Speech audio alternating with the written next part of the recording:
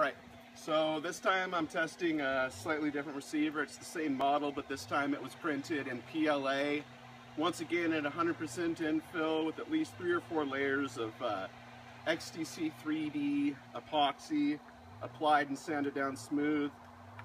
This one's been primered just like the last one, but some of it's coming off. It's obviously plastic.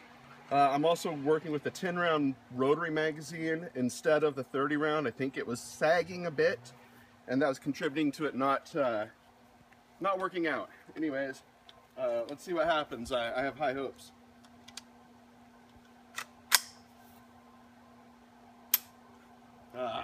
Should probably put your thing down too.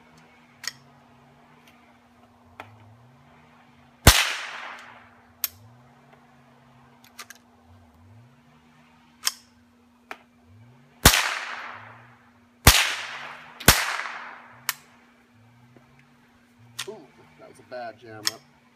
It's still not quite right.